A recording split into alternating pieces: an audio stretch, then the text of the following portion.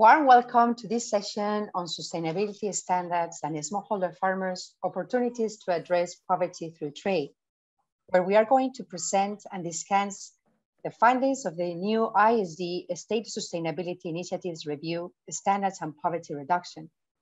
The report will be officially launched next Tuesday, but we are able to share with you the link to the report today in the chat later on. My name is Cristina Larrea, lead of the Sustainability Standards work at IISD and co-author of this report. And it is my pleasure to co-moderate the session. We are very pleased to partner with UNTAC to co-host this webinar, as they are contributing authors of an important chapter of this report related to smallholder farmer market access and standards. Why we are here today? Well, I'm pretty sure that all of you who joined the session are eager to reduce poverty and improve the livelihoods of about 500 million smallholder households, who, according to the World Bank, mostly farm in less than 2 hectares of land and are a significant share of the world poor. To make our engagement even more critical, we know that the COVID-19 pandemic has reduced the income and limited the trade opportunities of many of these smallholders. Before a slide, please. Furthermore, continued biodiversity loss, deterioration of natural resources, and the effects of intense weather patterns are undermining the livelihood strategies of many of these smallholders across the world. Can you go to the first slide, please? However, we are not here today just to get a reminder of the urgency of our commitment to reduce poverty among smallholders in Africa, Asia, and Latin America. If I may, we are here for at least one thing: to discuss solutions to address poverty in agriculture through trade, specifically via the work that voluntary sustainability standards do. Why? Because agriculture is key to reducing poverty, and sustainable farming practices are critical for building resilience, preserving biodiversity, and enhancing farmers' natural assets. Because trade, when considers smallholders' needs and views, can open market opportunities for farmers to sell their produce while rewarding efforts that advance sustainability. And because the standards aim at supporting smallholders to farm sustainably and to open market opportunities for them by convening different actors, including buyers, consumers, producers, investors, and policymakers. Next slide, please. At IISD, reducing poverty is at the heart of our mission. We aim to accelerate solutions that can address the causes of poverty to enable smallholder farmers build sustainable livelihoods. Through the State of Sustainability Initiatives, we conduct research, facilitate dialogues like this one, and we provide advisory services to support actors making informed decisions related to standards with a view to advance sustainable and inclusive value chains. Next slide, please. As mentioned earlier, an important part of this research was carried together with our partner, the United Nations Conference on Trade and Development. UNTAC supports development countries advance their Sustainable Development Goals agenda through sustainable trade. UNTAC is also the Secretariat of the United Nations Forum on Sustainability Standards, UNFSS. Next slide, please. Today, we will look at the findings of this review. We will hear how we have unpacked the dimensions of poverty and how standards can contribute to improve them based on their design and reporting of evidence. We will learn about the factors that limit and others that enable smallholder farmer access to standard compliant markets, since enabling smallholder market access is critical for standards to contribute to poverty reduction.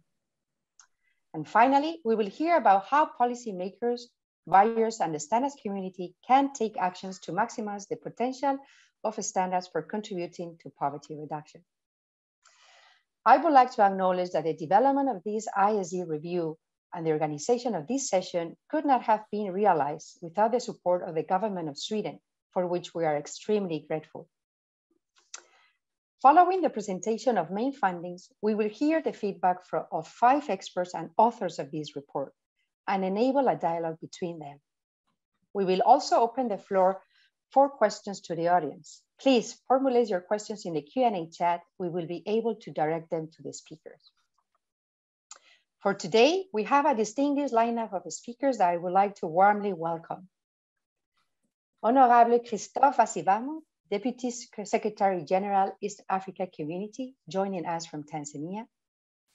Mr. Norbert Tujishimi, Program Officer, the Eastern Africa Farmers Federation, joining us from Kenya. Mrs. Marique de Pena, Managing Director of a Fair Trade Certified Banana Cooperative, Panelino, in the Dominican Republic, and Chair of the Alliance of the Fair Trade Producers Network of Latin America and the Caribbean, Africa, Asia, and the Pacific, joining us from Dominican Republic. And Mr. Henk Gilius, Manager, Research and Impacts at Rainforest Alliance, joining us from the Netherlands. Warm welcome to all of you to these sessions, and thank you for being with us today. We have also our colleagues at UNCTAD and contributing authors who will speak through the session. Nimatala El-Amin, Associate Economic Affairs Officer, and Santiago Fernandez de Cordova, Senior Economist at UNCTAD and Coordinator of UNFSS. And finally, we have my colleagues at IISD and co-authors of this review, Sarah Elder, Lead Author and Policy Advisor, and Anne Wilkins, Associate at IISD. Without delaying, I would like to give the floor to my colleague, Sarah, who will present the main findings of the review and facilitate the dialogue with our experts and authors. Please, Sarah, thank you, and the floor is yours. Thank you, Christina. Next slide, please, thanks. As voluntary sustainability standards increase in number and prominence, it's important to understand whether and how they can contribute to poverty reduction for smallholder farmers, and that's where our report comes in. On the next slide, we see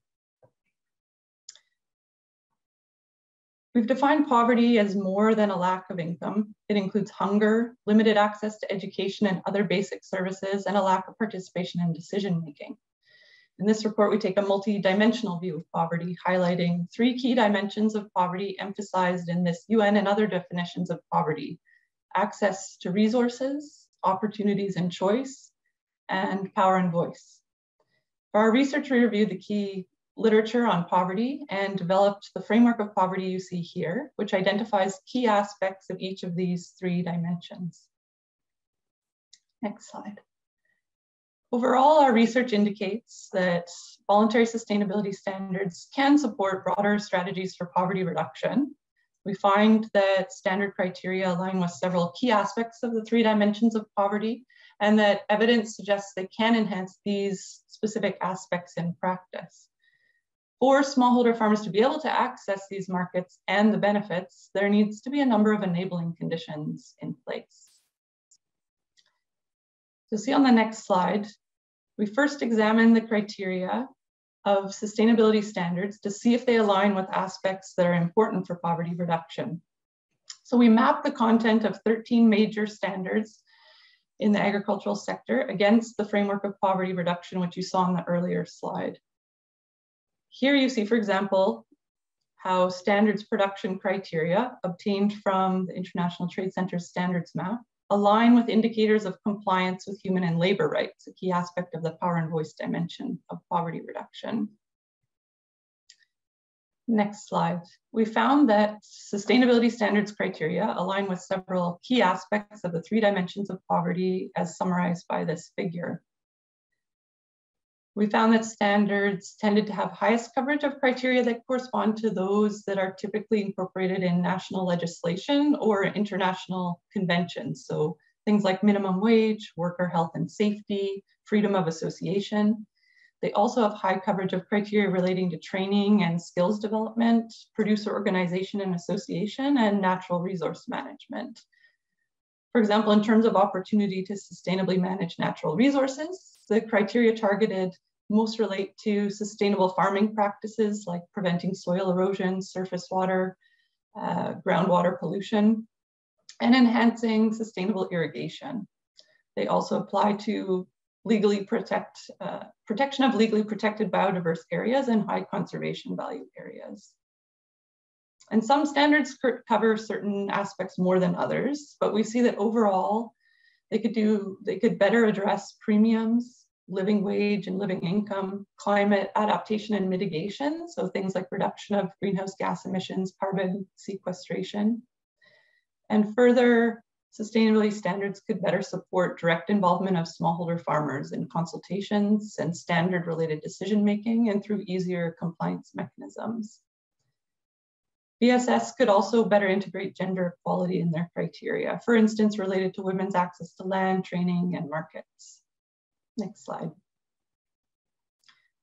But to understand how this coverage plays out in terms of actual outcomes in practice, we reviewed 12 meta-studies from the academic literature on voluntary sustainability standard impacts.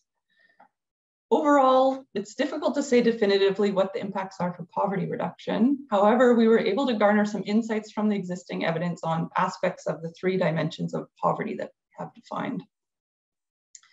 So there's evidence that sustainability standards can help farmers improve access to resources through better prices for certified crops, through forest conservation, soil conservation, and watershed protection, increased social capital via producer organization, and links to supporting actors, so extension services, financial service providers, or buyers to secure sales. It remains less clear whether standards lead to higher net household income. And there's potential for them to do more to support land access and diversification. There's also limited evidence of impacts on gender equitable access to resources. There's evidence that standards can help create opportunities for employment and decent work, and opportunities to manage farmland sustainably, so via training on improved farm practices and soil and water preservation, but not in all contexts and not for all workers, for example, those hired by smallholder farmers. The evidence is mixed as to whether VSS increase market access, and there's a lack of clarity on whether women have greater opportunity as a result of participating in standards compliant markets. So the evidence suggests that standards can support smallholder power and voice through compliance with labor rights and access to grievance mechanisms, but producer access to information around standards and direct involvement in decisions and processes remains limited. Overall, then, we see alignment between the criteria that standards cover and evidence of some positive outcomes on the ground. However, overall effects on poverty reduction are inconclusive, and we see that they're context specific. In the next slide. So to understand the factors that influence smallholder access to sustainability standard compliant markets, we partnered with our colleagues from UNCTAD to interview actors in 6 commodities and value chains in 6 developing and least developed countries in Africa, Latin America, and Asia. In total, we interviewed 57 smallholder producers and their representatives, government officials, standards certification staff, NGO leaders, financial service providers, and buyers. I'll provide some brief insights into our findings here, and my colleague Nima from UNCTAD will add greater detail in the dialogue. Next slide. We heard from interviewees that farmers able to access standard compliant markets see these main benefits in line with what we saw in our criteria coverage analysis and our review of the literature. But interviewees also explain that few smallholders can access standard compliant markets, and therefore these benefits that you see here. Next slide. They reported several constraints that limit smallholder farmer access to standard compliant markets. Low producer capacity to comply with and maintain requirements both related to the standards as well as buyer requirements related to, say, volumes and quality. Limited access to resources such as financial resources and training. Environmental constraints like poor soil quality, changing weather patterns, prohibitive costs of certification, supply chain structure and power relations, so that involves limited direct access to buyers, too many intermediaries, low bargaining power, and finally competition, limited market demand, and restrictive trade policies. In the next slide, we see that based on interview responses, we found that there are also several enabling conditions that need to be in place to support smallholder farmer access to certified voluntary sustainability standard compliant markets. So first, what we found that was particularly important is having an ecosystem of supporting actors. So this can be government agencies, buyers, extension service providers, development organizations, certifiers that work closely with smallholder farmers, offering them information and training on standards, their requirements, the way they operate, accompanying market information. It's also important to have market demand for standard compliant products and the ability of farmers to establish direct links with buyers, so aggregators, retailers, instead of relying on various intermediaries. Another enabling factor is having producers organized in groups to enhance their bargaining power and lower costs of compliance. And fourth, price incentives for certified products, as well as sufficient access to financial resources for smallholder farmers to be able to make the investments needed to comply with and maintain standard compliance. The specifics of what these interventions should look like will differ between countries and commodities, but our results suggest that these general enabling factors will have some importance in most contexts. Based on these findings from looking at the coverage of standard criteria, the review of the literature and existing evidence, and our interviews in these 6 countries, we offer recommendations on how standard setting bodies can strengthen voluntary sustainability standards so they have a greater impact on aspects of the 3 dimensions of poverty. And these recommendations come from the overall report, including the market access chapter. We found that VSS can support business and market diversification through better coverage of criteria designed to support entrepreneurship and access to diversified markets and business operations, crop diversification, value addition to crops. They can establish robust monitoring and evaluation systems with supporting agents who regularly engage with farmers to track the performance of their farming practices, assess changes, and support learning and continuous improvement, for example, by sharing data with farmers.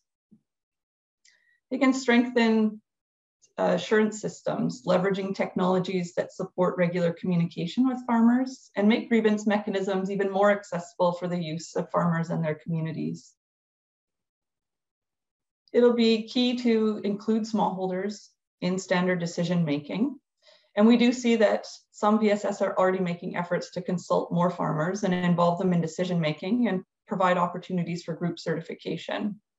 They may also provide information in local languages and through means such as local radio programs, and ensure smallholder involvement in decisions through votes, as well as veto power in standard governance bodies.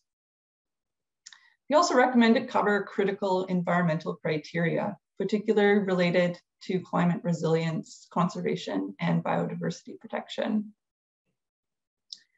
Standards can also broaden their reach and lower the cost of compliance by adapting international standards to the local context, for example, benchmarking international standards, and also through landscape and jurisdictional approaches that take a broader approach to certification.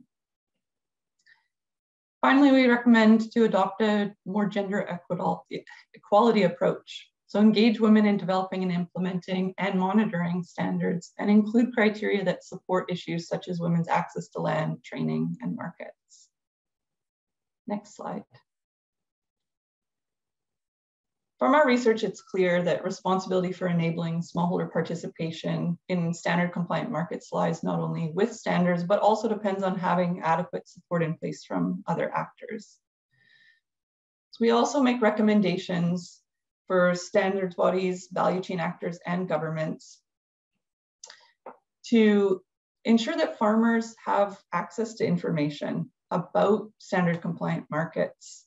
So they're aware that they exist as an option, what they require, how to comply, costs versus returns, and how to get a compliant product to market. For implementation, there needs to be coordinated support from government, NGOs, standards buyers, financial service providers who work regularly with farmers to provide the services and information they need. Secure land tenure helps smallholders access standard compliant markets and encourages the adoption of sustainable agricultural practices that help maintain soil quality and productivity of the land.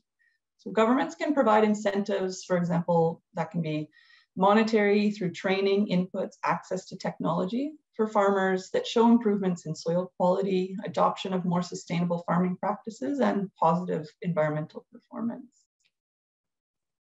In terms of stimulating demand, we need consuming countries involved, but also producing countries and their neighbors. And one way could be through official recognition of locally defined standards or local versions of international standards in producing countries. That can support the trade of compliant goods domestically and with neighboring countries. For example, we see this in the East African community, and it could be in Mercosur. Some standards are starting to incorporate criteria addressing a living wage and living income. And their role could include coordinating with buyers and governments, advancing the definition of a living wage and a living income reference for smallholders, and piloting and documenting experiences to support broader adoption. Governments in producing countries can develop infrastructure such as transport, storage, processing, and facilitate direct and structured links between producers, formal traders, aggregators, and buyers, providing guidelines for establishing long-term contracts with smallholders and creating transparency in supply chains. Next slide. So I'd like to leave you with a few main takeaways from the review and from our 3 pieces of the analysis. Overall, we found that voluntary sustainability standards can provide benefits to farmers and communities that may then contribute to broader poverty reduction efforts. But it'll be important for standards to cover critical criteria such as living income, business diversification, environment and gender, and to develop approaches that can make compliance more affordable for smallholder farmers. And importantly, to reach smallholder farmers, standards cannot go it alone. There needs to be support from actors such as governments, private sector, and civil society. Thank you. I would like to now open for commentary from our guest speakers. I welcome Honorable Bazivamo from the East African community to say a few words from the government perspective. So thank you. Let me first of all thank you for convening of this discussion, which is very important. And I wish also to commend the work which has been done, which was just presented by Sarah. And I wish only to emphasize the fact that supporting small holders, farmers, is very key, especially in these development countries. And building their capacity is just a strong contribution to the reduction of poverty in general. And here I wish maybe to illustrate what I am saying and what she has said by an example. For example, being the East African community, where we, in the 6 partner states, Kenya, Tanzania, Rwanda, Burundi, Uganda, and the Republic of South Sudan. But what is happening here is not far different from what is happening in Africa or in other developing countries. And I think this will be a kind of image which just shows that it is important to move that way and to support smallholders so that they can produce in a sustainable way and be, let's say, helped in increasing the livelihoods through these kinds of different approach. I wish to highlight the fact that when it comes to agriculture, it is true in our region, majority of people producing are small holders, farmers.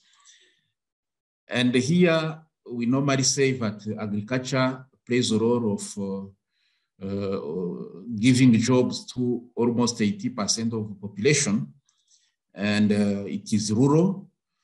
And under this population, we see that 50%, 52% actually are women. And we see also in this population that the population is in general a young population, where we have 60% of the whole population being under 25 years old, and 65% being below 30 years old. And among all these young people, most of them, because it is also what I have said, they are almost 80% of them being in rural and being actually captured under agricultural activities. So here we wish to say that agriculture does play also a very important role when it comes to the GDPs of our countries, where you see that between 25 and 40% is a contribution from agriculture for the national GDP. Maximum would be 42%, like in Burundi. So I wish to say that whatever contribution you do in the agriculture sector, small be it, has a very strong impact in reducing the poverty of the population, because what you do there has a direct impact of majority of the population, which are 80% of the population, and also plays a role of increasing the GDP, because the contribution of between 25 and 42% is a very significant contribution. And here we will see also that when it comes to industries, in East Africa, more than 70% of industries are agro-based industries, meaning dealing with agriculture products, or they are industries for agriculture input, being either fertilizers, pesticide, or seeds where it is being done. So a contribution of in agriculture will also have a very strong contribution to industry. But if the industries are running well, this will be helping agriculture to get market. And by agriculture getting market, then you sustain production under this angle of production from agriculture, and you are indirectly supporting small farmers. And here, it is also important to note that what has been observed in those industries in general is raw material, quality, and consistent quantities. You will be having maybe huge production in one season, in another season you have nothing. Or you are having products which are not good when you treat, then you have like a half of the product which has been delivered being eligible for industry, and the other one to be put aside or sent back. So by supporting producers, which are majority of them being small farmers, by supporting them, by building the skills, knowledge, especially when it comes to which standards do you have to respect, what have you to do so that your product can be well appreciated in the market, especially to industries, then you are actually contributing a lot, because by building the capacity, you are not only contributing to increasing the production and the income, but you are also contributing to improving what industries are doing, and industries can sustain and keep on being the market for agriculture. But on the other side, you will note that when it comes to trade, what we trade, 65% in the region, when you talk about intra-trade, is about agriculture commodities. So whatever you do in agriculture, building for capacity for small farmers who are the majority of the population, you are even contributing to quality trade. If you build the capacity on how to handle what they are producing, you build the knowledge when it comes to standards, what do you put on the market, which standards this should be respecting, you are indirectly contributing to the whole actually value chain, and you are building socio-economic strong impact on the whole population. And here I wish to say that we have been developing some measures, including sanitary and phytosanitary measures, especially because you see in East Africa, when it comes to post-harvest losses, this is between 20 and 40%. Normally, we have an average of almost 30% post-harvest losses. So it is important when you think about how do you handle, build capacity, build the skills of farmers so that the products are not lost even before reaching for market, even before they are traded. So by doing this, you are strengthening them, you are helping them to get income, and indirectly you are increasing the actual livelihood and improving the livelihood, and you are contributing to the whole economy, but indirectly or directly reducing the poverty of the population in general. So dealing with smallholders standards has a strong impact on trade, and working on improving or doing kind of trade facilitation, you are also indirectly improving the livelihood of the population, but you are impacting the economy in general. And we think supporting agriculture and working in this area of small farmers, sustainability standards, you are indirectly actually contributing to the increase of the GDP of our different countries.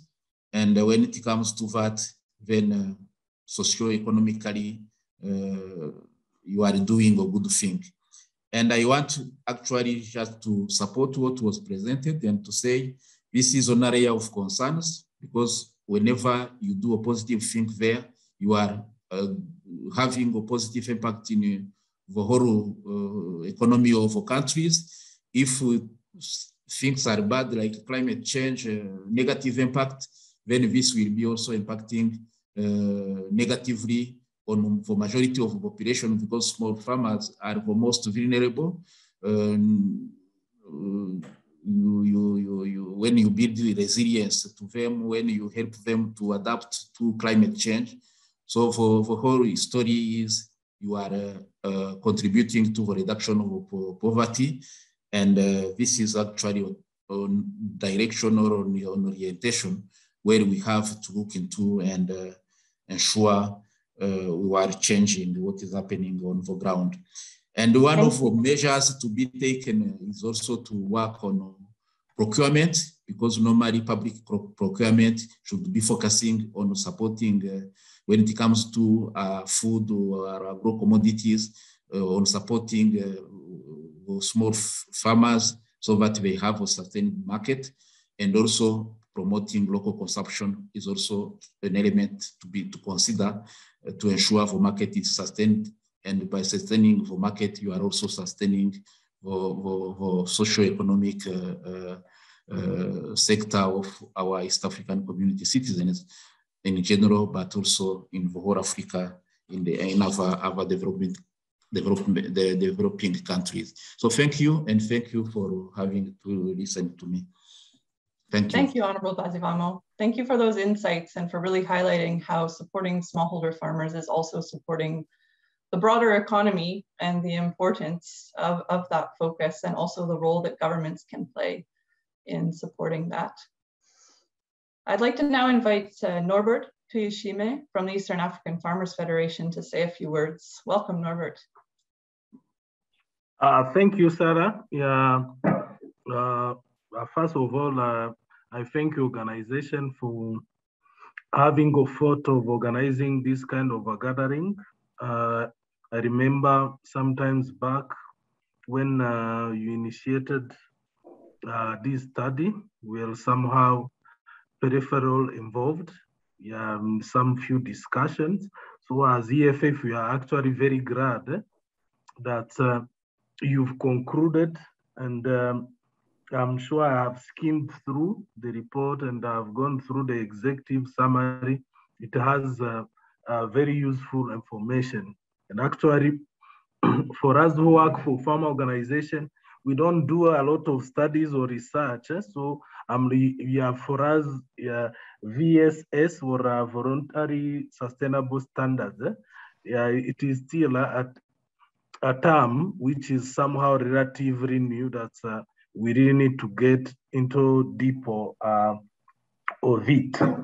My contribution, quickly, I can say that, your findings are very much in what I think different stakeholders could believe. If we could undertake a similar analysis, we could come up with.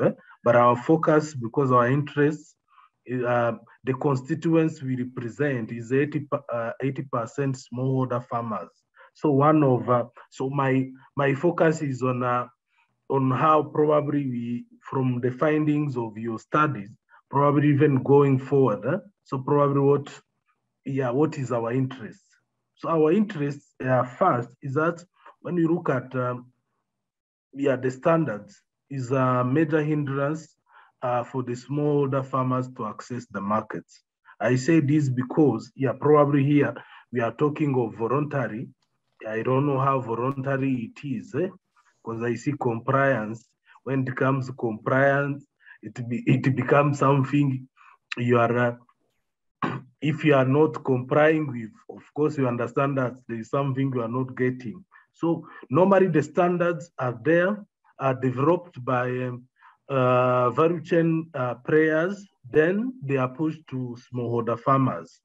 So then in that case, you'll find that they will adopt them forcefully because they know at the end of the day they will not have where to offload their produce.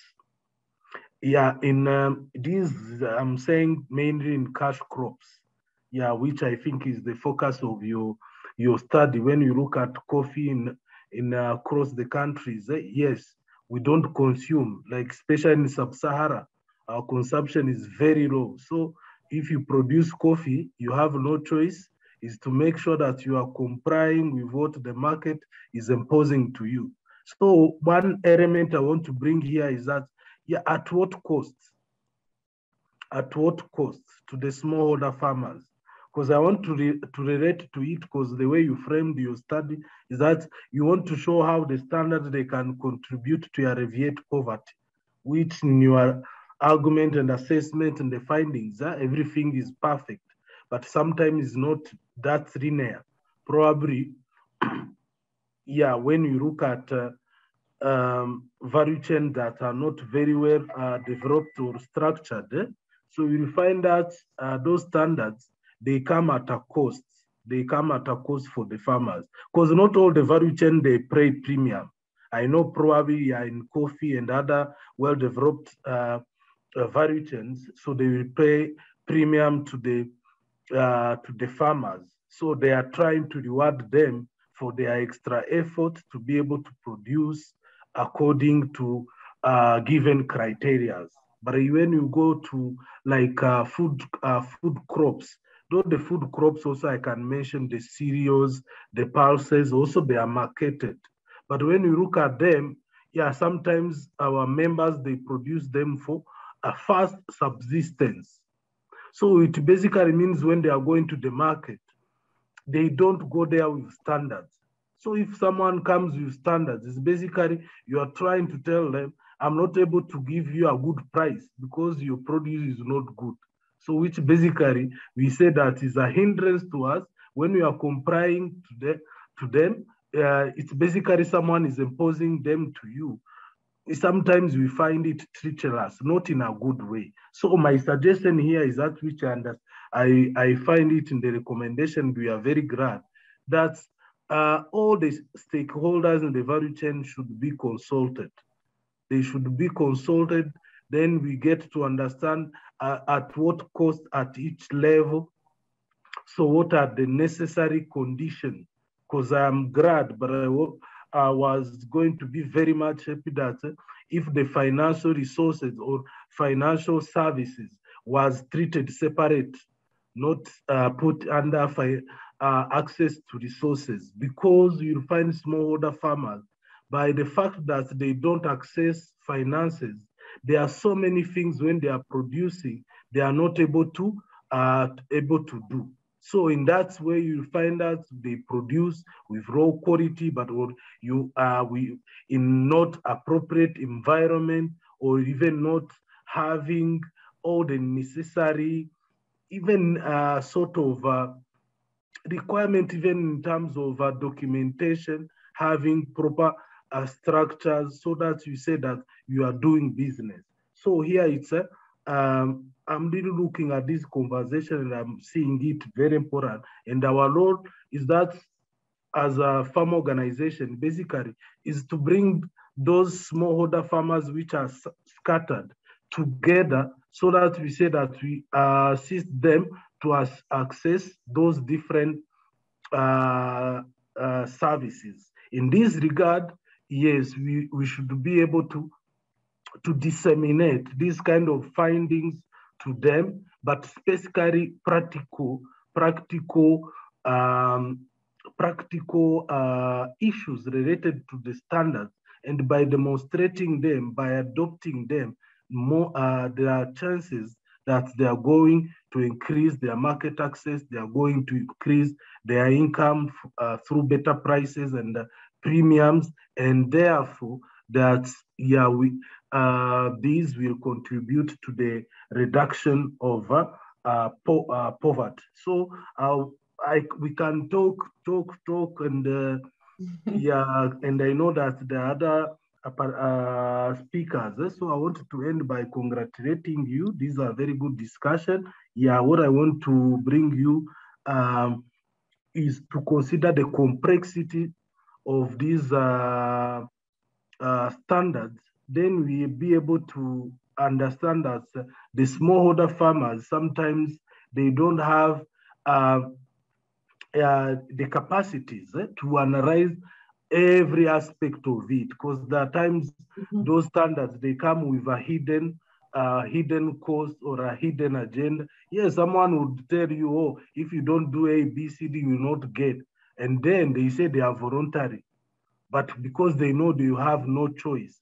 So we really need to look at the complexity issues of the standards.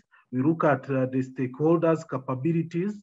I believe that normally as EFF, we aspire where smallholder farmers could be key value chain players, so that they can be treated equally when there is an idea, something which is being developed, they are part and parcel of it. And finally, to think that when we unlock the market, as we believe, we'll be able to unlock the productivity issues, the issues of access to the other services, which I believe that the standards are very important for us, because they enable smallholder farmers access to the market. So I thank you, and I'm still around. If there will be some other question or comment for me to take, I will appreciate. Thank you. Great, thank you so much, Norbert. And I'm really glad that you highlighted this issue that standards, we call them voluntary sustainability standards, but as they increase in prominence, they are becoming de facto mandatory in many cases for farmers, and that really it's bringing that voice of farmers into the process and into the conversation to really be able to best support. So I appreciate that perspective. Thank you. And looking forward to also hearing from Marique de Pena from Fair Trade, and also with the Banana Cooperative in Dominican Republic. Welcome. Thank you very much. And I really think Norbert made some very good points. Starting with that, in Fair Trade and in Latin America, we represent over 1,000 organizations, mainly smallholder organizations in 24 countries. And we are the proud co-owner of a voluntary sustainability scheme already for over 30 years. And having said that, when we started with fair trade, it wasn't called VSS. And there weren't so much VSS schemes. And definitely, I agree with Norbert. Currently, VSS is maybe voluntarily in the market, but not so voluntarily for smallholders, because many times it's a take it or leave it request. If you don't have this scheme, you cannot sell this product. So I definitely agree. When in fair trade, we started 30 years ago, our focus was not so much on standards. Our focus was on that smallholders need a price, so they can cover the cost of sustainable production and can build decent livelihoods for their families and live from the product they produce. So that was the main focus. And the other focus was on the third pillar of your work, Sarah, was about empowerment. We need very strong organizations and producer participations to make sure that small farmers can position themselves in market and can build decent livelihoods, negotiating better prices and better trade conditions. So empowerment and organization is key in fair trade as the driver of development. And standards are more supporting tools. So when we talk about compliance, maybe this is a wrong focus. Standards need to be guidance for producers, so they guide producers in implementing practices. And these practices need to be covered by the prices producers receive, because practices based on standard, based on compliance, end up in being burdens. But practices supported by skill development programs, projects, and also prices that covered implementations guide producers towards major sustainability. So I think it's very important for whatever VSS scheme that all these schemes need to cover the three pillars you meant that are key for poverty reduction. So resources, not only skills, but also economic resources, skills building, not only depending on third parties as governments and businesses, but this need to be integrated. So you cannot have a criteria if you don't have access to the information and the training you need to implement the criteria, no? So it needs to be an integrated VSS scheme, and in fair trade we offer these services integrated, so it's not depending on governments nor on businesses, and definitely the power expand. So the three components are key, and it's not always guaranteed. And what I see as a challenge in VSS that for producers is not always VSS, is that some tackle the social issues, others tackle the environmental issues, and then the end on the producer level, you end up with 2, 3, 4 schemes, partly duplicating criteria, partly new criteria. Not all the schemes are guaranteeing premium nor sustainable prices. So sometimes, even with all the good intentions, it ends up to be a burden for smallholders. And having said that, also the impact of VSS not only depends on the standards, not only depends on if the VSS come with good prices, it also depends on the volume sold to VSS markets. So you can have all the certification, all the compliance, and all the enabling factors you need.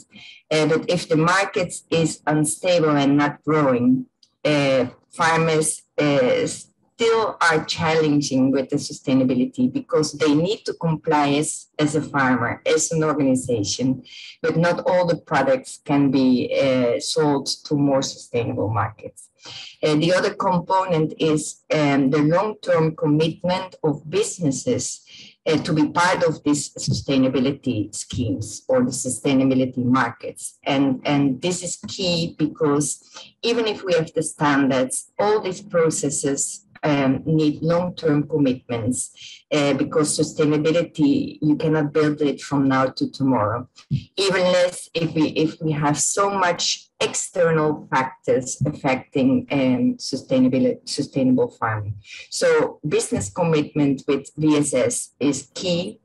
And also supply chain standards. Because what I see in your report, Sarah, is that the VSS standards maybe are focused on producers and to support producers, but supply chains have a role to play.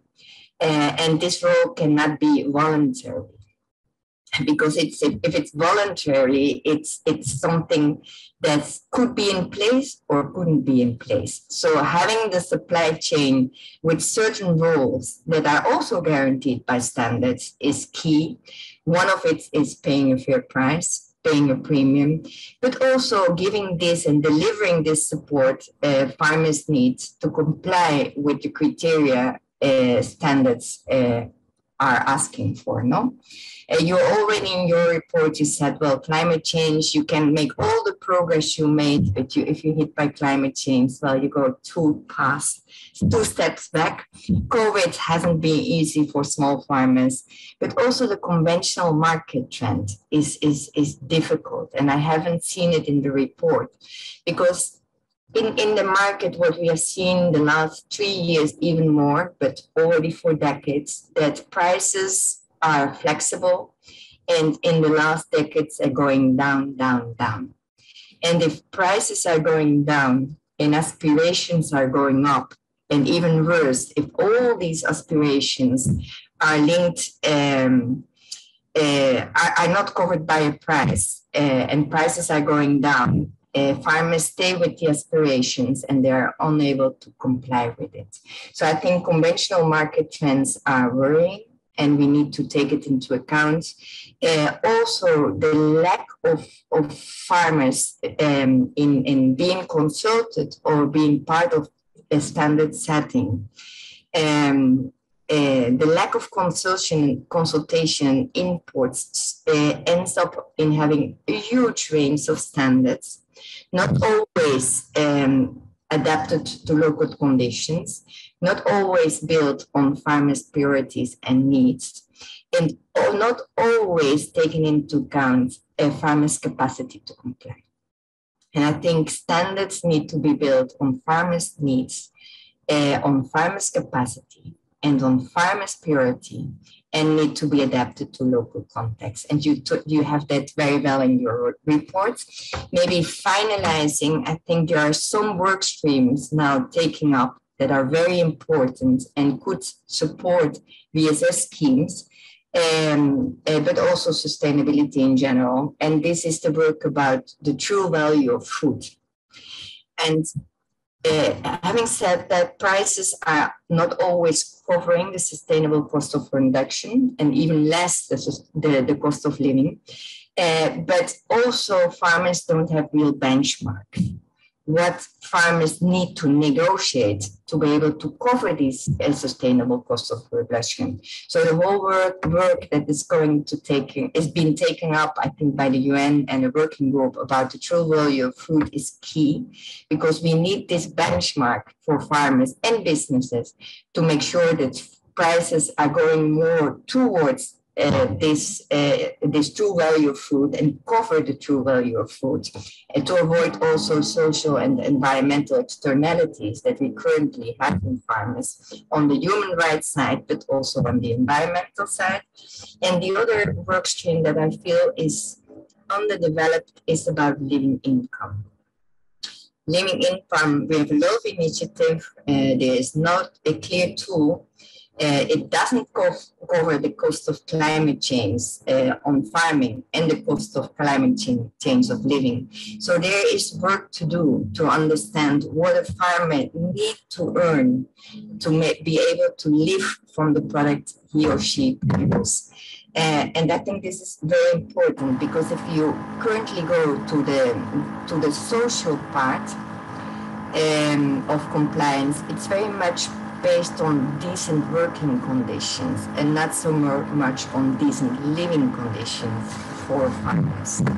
I think with regards to enabling conditions, I completely agree. Maybe adding to, it's important to have supply chain standards. So also businesses have a clear role to play. And with regards to the government, I think government have a role to play also in developing their own local markets and taking part of what these sustainable or voluntarily sustainable standards up into their policies, and also making sure that foods cannot be cheap, even if it's in local market, because cheap food affects farmers' income and sustainable farming. Thank you, Marike. I think you raised some really important parts and points, and I'm really glad you also point the direction back to the fact that we need to include the voice of smallholder farmers and that there's a role to play for others as well, and a commitment from others in the supply chain. Hank, could we please bring you up to make a few comments on the perspective of Rainforest Alliance? Yes, thank you, Sarah. First of all, I need to say that that we can agree with the high-level conclusions and recommendations that you have made in the report. I think they confirm what we have seen and learned from our work on a day-to-day basis, and also going back 10, 20 years since we have been created and grown as voluntary standard Rainforest Alliance, and also after the merger with UTZ Certified. So I think there is little dispute about your analysis. I really like the way you have framed the backdrop of poverty as the main concern that we share, all of us around the table, and being that color wheel that says it's about access to resources, it's about creating opportunities and access of farmers to opportunities, and it's about power and choice. If we look into that wheel and we zoom in the gradient of colors there, I think there is only so much that voluntary standards, and I will get to Norbert's point in a minute. There's only so much that we can really influence. So we can have some influence on prices by adding a premium, but even that is being a challenge, because the way markets operate, we have seen a tendency to the race for the cheapest available commodity, and I think that relates to the nature of the sectors we are working with. In the case of Rainforest Alliance, it's the banana, the tea, the coffee, the cocoa sector,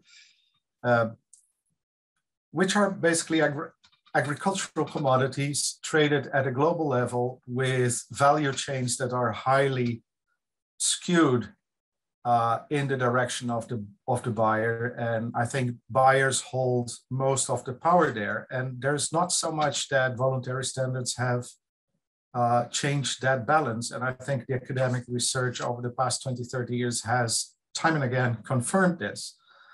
The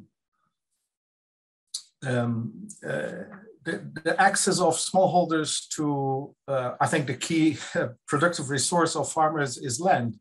We do not influence how much land a smallholder has, and we're having very profound discussions with regard to living income and the cocoa sector. Like, okay, how realistic is it that adoption of standards, no matter how well they get adopted, will help farmers who are under a certain threshold in terms of their farm size, will help them to get out of poverty. And we have sufficient data now that we can also say, okay, if this is the level of yields and productivity of farmers, how much would a price increase of, say, let's double the price, how much farmers then would be above who would meet a living income benchmark?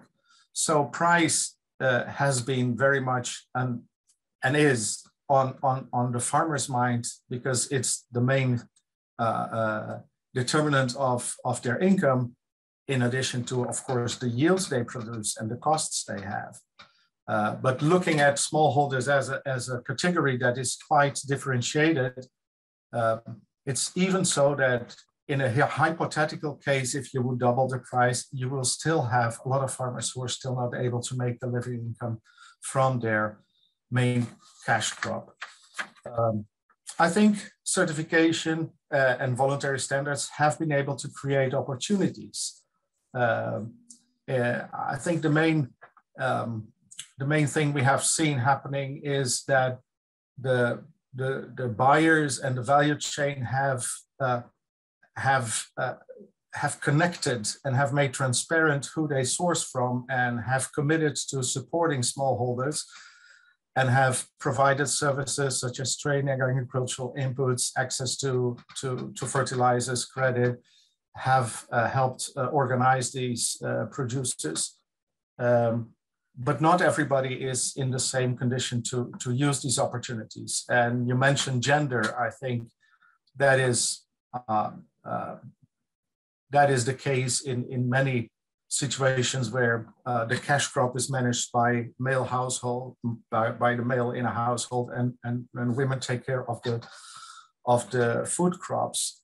There's nothing that certification changes in that respect, because we are operating on that export cash crop, and we're not in a position that we can change the power allocation within households. I think that's too much to ask from us, and we have to acknowledge that we work with the powers that are there and the culture that is there, and there's not so much we can change coming from the outside. In terms of power and choice, I think voluntary standards being created and developed to respond to a demand in consumer markets for products that are more sustainable have the imprint of the destiny markets, being the consumers, you call it the importing countries or the North. And I think the complaint and the assessment by Norbert and Marike that standards are imposed via market mechanisms on producers is largely correct. There's nothing I can bring in that would create that would alter this. We have to acknowledge that. So the global commodity markets working as they work with the actors that are they, that's the point of entrance of voluntary standards, and they cannot correct the genetic imprint of how this market works. I'm not saying that it's something that cannot be changed, but I think then we need to analyze how we can improve the leverage and the bargaining power of farmers as within their own country, but also vis-a-vis the supply, the value chain actors that are buying from them. In that respect, indeed, they're not voluntary. And I think here it's important to look at where and how standards originated. I mean, they were created also to fill a regulatory void that national governments and the governance system had left open or unaddressed. So I hope that national countries become also more willing and able, for example, to raise minimum wages so that the living wage requirements in standards get more traction in national legislation. So that's an aspect where I have seen over the past 10 years really some positive developments. The discussion about living wage, the acceptance that it's unfair and it's undecent to have large numbers of workers on agricultural farms not earning a living wage. We also see that from the industry, there is in some actors a genuine interest to say, okay, how can we source these products and pay sufficient so that a living wage can be implemented? And there are a lot of obstacles that need to be addressed there, because it's easier said than done. If you consider that, for example, a tea buyer buys only a very small portion from each of their suppliers, and paying a higher price does not automatically translate into a living wage, because those farms, those estates that produce tea are selling to many buyers, and not all buyers are willing to have this commitment. So I think we have to address some of the mechanisms as well, and be bold in designing mechanisms that allow those who want to move forward to make steps. And Rainforest Alliance, I think, is piloting and testing some of those initiatives, and not all of them are a success, because we fail more often than we succeed. But we're there trying to find mechanisms to transmit that value from one end of the value chain to another. I think you raise a really good point that we're all learning as we're going, and there seem to be some key themes that are arising, and really looking forward to continuing these discussions, particularly as the full report is available today. I'd like to open dialogue with the co-authors to comment. And Nima, do you have any remarks? Yeah, thank you, Sarah, for the presentation, and also thank you to all the commentators for the very valuable comments and great point they raised. I'm just going to try to add a very brief point from a research point of view, and to raise the issue of the need for more research. So with Sarah, Cristina, and Santiago, we worked on chapter 4 that focused on understanding farmer access to VSS compliant market. And we aim through this study to shed the light on what are the factors that influence smallholder access and how we can harness the enabling factors, and also try to limit or mitigate the limiting factors. One thing I would like also to highlight that the choice of the countries was based on a critical analysis that included different factors, macroeconomic factors and other. And we paid attention to the significance of the agriculture to the GDP, as what was mentioned by Honorable Bazi Farmo, the DSG of East African Community. And one thing from a research point of view, that although there were so many similarities in terms of the responses we got from different countries, from the 6 countries we interviewed, like for example, they all mentioned that the challenges for them are the lack of knowledge, education, skills, lack of time, lack of financial services, access to financial services, and etc. However, each country had its own unique story to tell. And this signifies the need to collect data and to work with the back end of the value chain, and to interview farmers and smallholders and producers.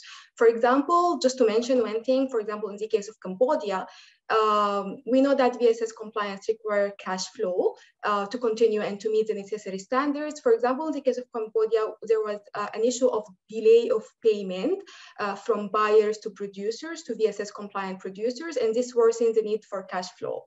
And this also tells a lot about the power and the voice in the value chain, one of the dimensions of poverty, and also it's linked to what was mentioned in this matter. So given that those buyers, those producers don't have or don't have much power, or their voice is not that much heard, they couldn't deal with the issue of the delay of payment. And this also takes me back to my point of the need of conducting research and collecting data from the field.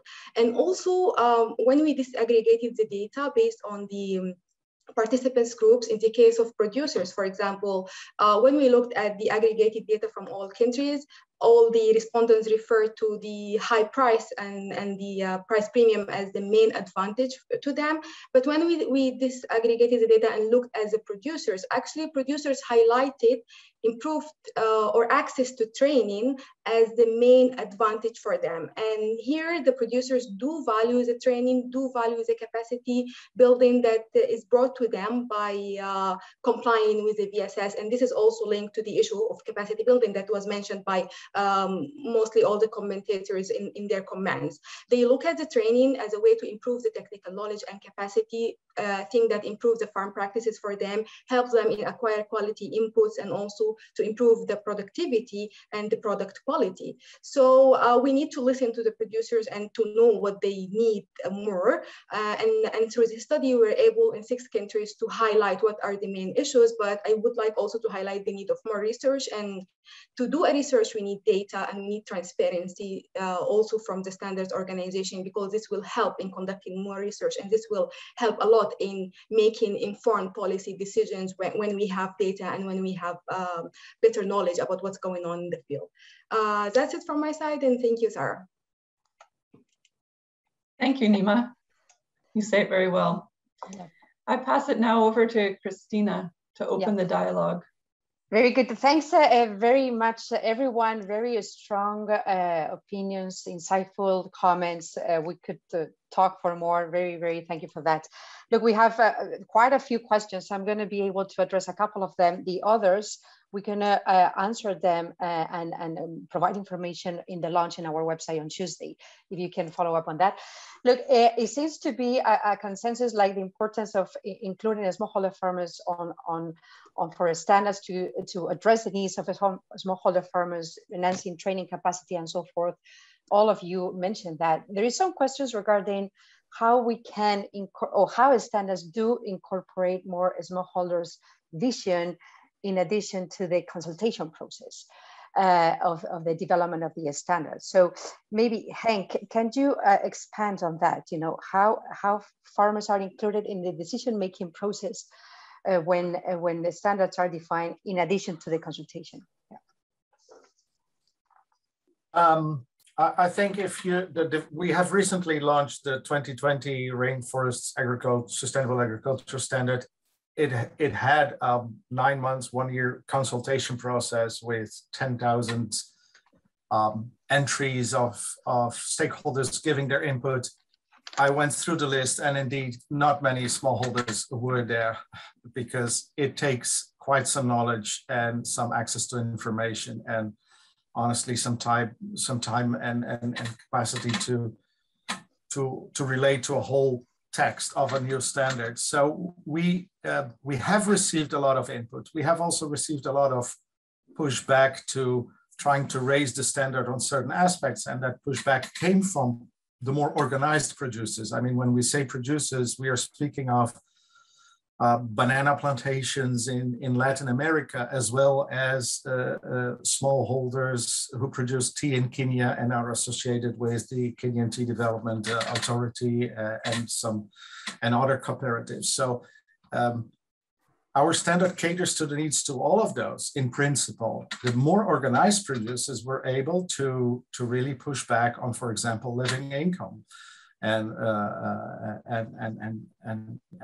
object to what they see as this is coming from Europe, and they want to impose higher costs here, and we have a good legal framework in our country, so why would you regulate our national affairs? So questioning the legitimacy of rainforests to set a higher standard for what they consider, well, in our country, say Ecuador, we do already have a salario digno, and that's good enough for us.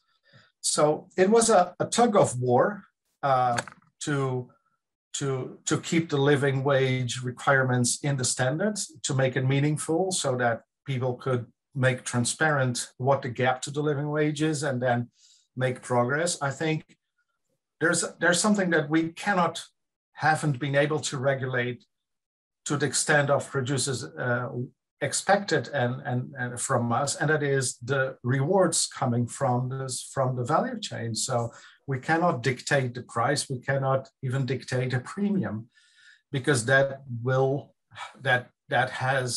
we have to some extent been able to negotiate and agree on minimum levels of premium, and we are about to see if that minimum actually functions as a minimum, or if that is a ceiling where the buyers say, okay, this is what we pay.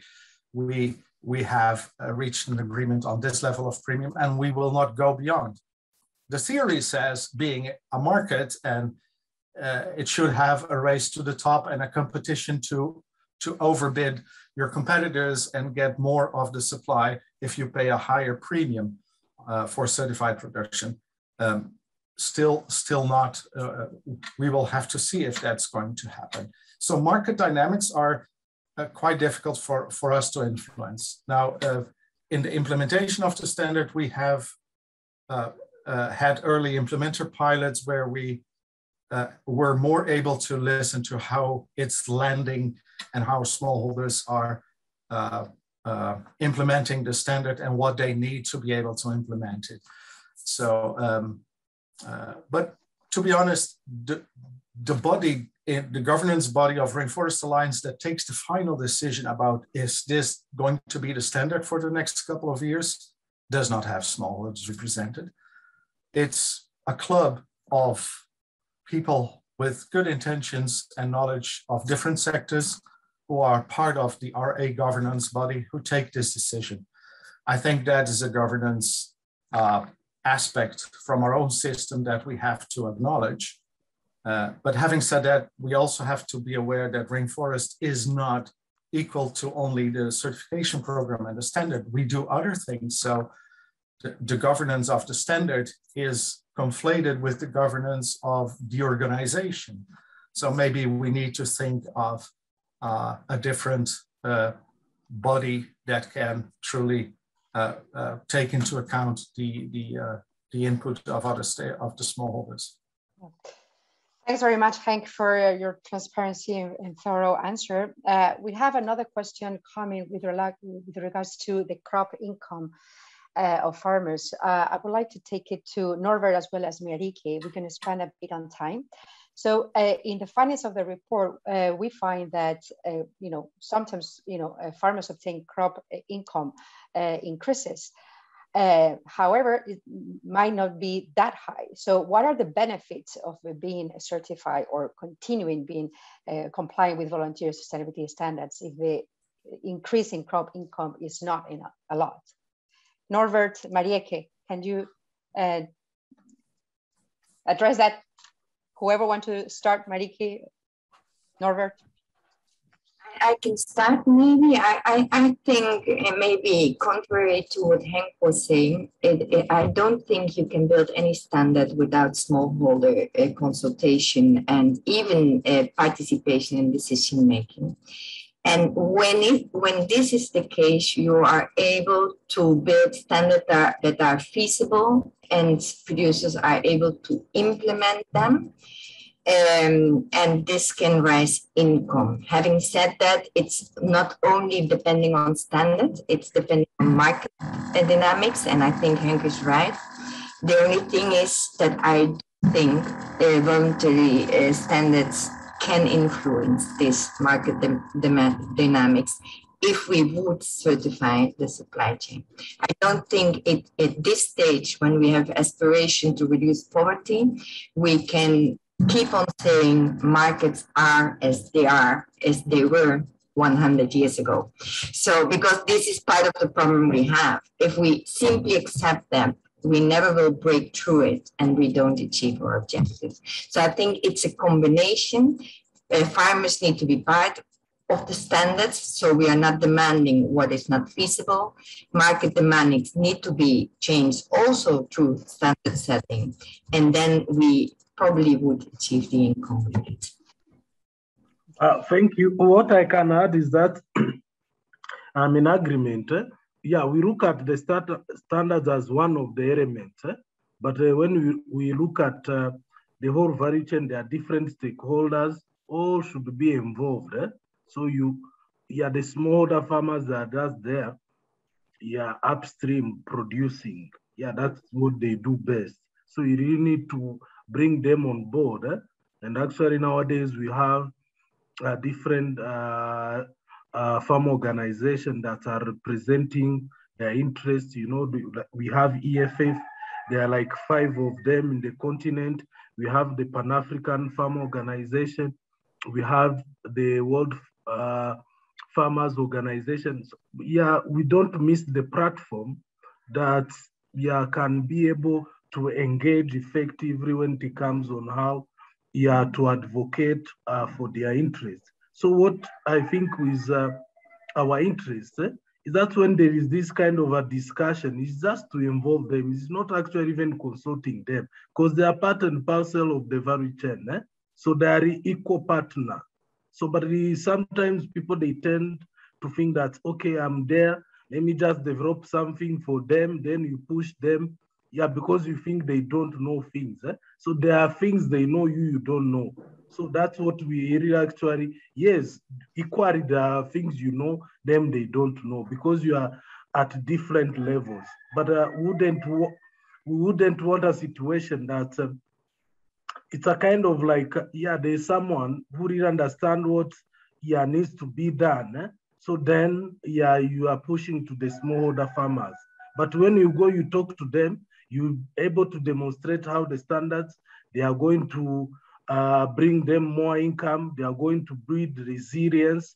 Yeah, because they are concerned about their future. I'm sure that they'll be able to, yeah, instead of practicing in a way that is not sustainable, I can be incentivized in terms of changing my practice. But basically, it's just bringing them on board, and then you work with them.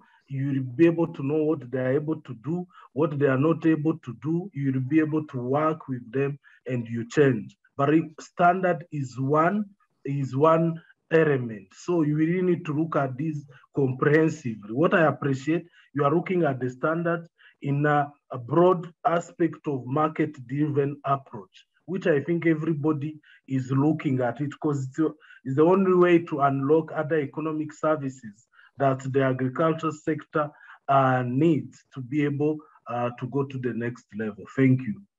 Yeah. Thanks very much, Norbert and Marike, for your answers. Look, we are a bit over the time. I'm just going to address a final question to Honorable Basivamo, and then we can go to concluding remarks with my colleague Santiago. Honorable Basivamo, how would you see the potential of linking standards to national legislation, regulation, or at the Eastern Africa community level, so that governments can support enforcement or implementation of complying with the standard practices?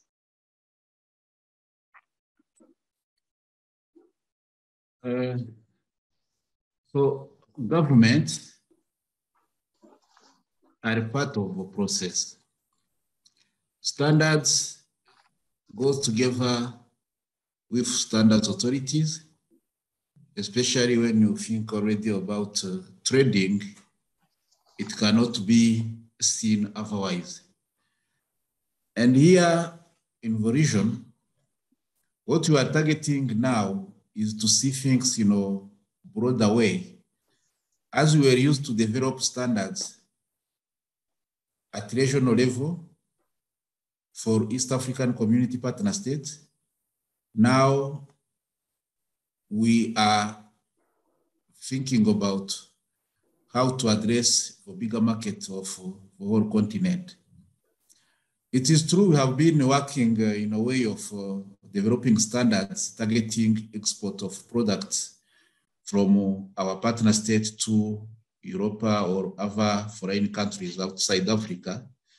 But now we have seen Africa is a big market, especially when it comes to East African Continental Free Trade Area. And in that process, you cannot do it without implication of or involving governments. As I said, it is important and it is a must to work together with farmers' organizations,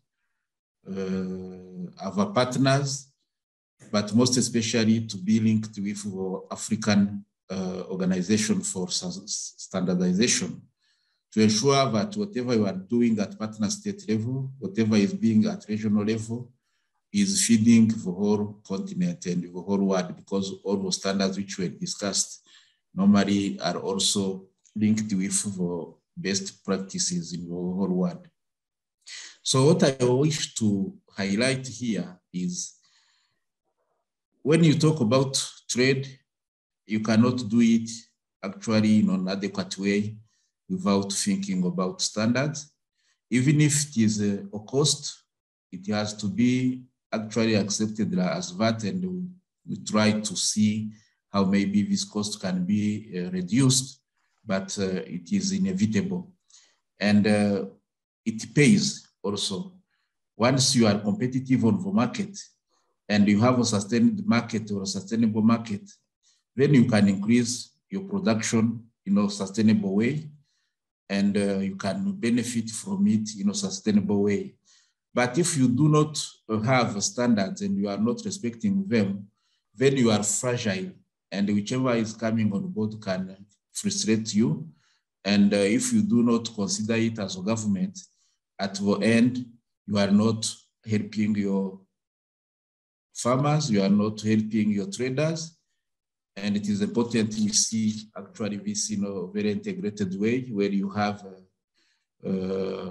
farmers, you have traders, you have also government institutions to ensure what you are doing is something which will be not actually addressing what challenges at partner state level only, but being seen in a wider way to help your agriculture stakeholders in a sustained way, which will be profitable for them for long. So this is what I wanted to highlight.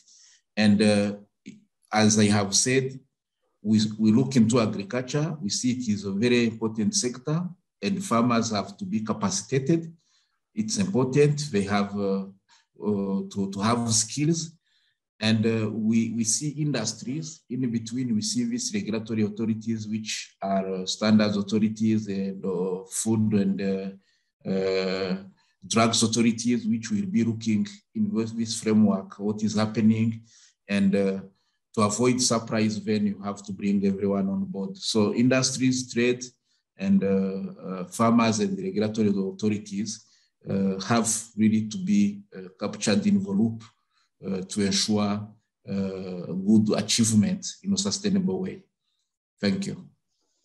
Thanks very much, Honorable Basimamo, for pointing us to the development of the African Union and harmonization of the standards and potential opportunities for smallholder farmers in Africa to sell compliant products locally certified in the continent. Look, we are over the time. I'm going to pass the word to my colleague, Santiago Fernandez de Cordova from UNTAC, to do some concluding remarks. And yeah, please, Santiago. No, thanks, Christina. Thanks, Sara. And thanks to all the commentators. I'm going to be extremely brief, but I'm going to say basically that I believe this is really the beginning of this type of dialogue. I think we're running out of time, but at the same time, we're achieving what we wanted with this type of research, to ignite the dialogue among policymakers, among producers, among the whole international community. And for that reason, I wrote some of the key takeaways in the chat box, because obviously we didn't have the time to go through them. But I just want to have a key message to the audience. The key message is basically, we in UNCTAD, we're working in these issues related to voluntary sustainability standards, and of course related to international trade, because our beneficiaries, the developing countries, feel that this is an important issue in the international trade arena. They feel that it's an issue that needs the attention of the international community so that they can achieve their valid development goals, And we feel that the role of the international community in many of the aspects that have been mentioned today, and in many of the aspects that are raised in the study, is fundamental from the areas, of course, of understanding, information, transparency, the role of governments. Even we feel that there should be attention maybe to the need of more financial resources that are available for smallholder producers. And maybe this is kind of the role that we feel ourselves, we're entrusted in a way, in a nice way, from our beneficiaries and from beneficiaries of our work. For that, I just want to say that this has been a fantastic experience working together. I just want to say that there's been 18 months of work, 18 months of work. We're putting together a workshop of 1 hour and 15 minutes, and it's extremely difficult to synthesize 18 months of work that mostly Cristina, Sara, and of course my colleague Nima have carried together with Anne and many others. And we feel that this is just the beginning of the intense dialogue on this issue that of course Cristina, Sara, IISD has brought, which is the link of sustainability standards, market access, and poverty alleviation. Thanks to all, and thanks, Cristina, to you. Thank you, Santiago, very much. We actually, this report is a result of 3.5 years of work, but that's even more. Thanks, everyone. Wonderful interventions. Thanks for being with us. Very solid insights and great and valuable debates. And this is what we need to improve and to continue advancing sustainability through trade and volunteer sustainability standards, and benefiting smallholder farmers at the center. This is the main message of the session. Follow us in the launch of the main report on Tuesday. I share the report link for you now, and we will be able to answer the remaining questions in a document in our website, so you could be able to review that. Thanks, everyone, and please continue enjoying the Sustainability and Trade Hub.